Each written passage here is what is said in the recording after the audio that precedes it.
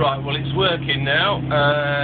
The water temperature gauge gets up to about 95 degrees and the ECU turns the fan on and the water temperature drops, turns the fan off and then it warms back up again. So removing the thermostat and the bypass hose from the front of the engine has cured the problem, and the mechanical water pump appears to have enough oomph to actually push the water around. So if you just watch, you'll see the water temperature gauge. Sorry, it's a bit blurred, it's the backlighting on these stack gauges.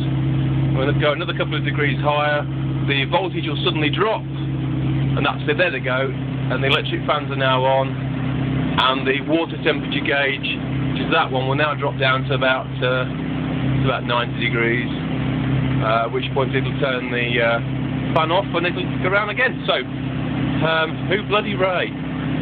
Fixed, finally. Time to go and have a beer, I think.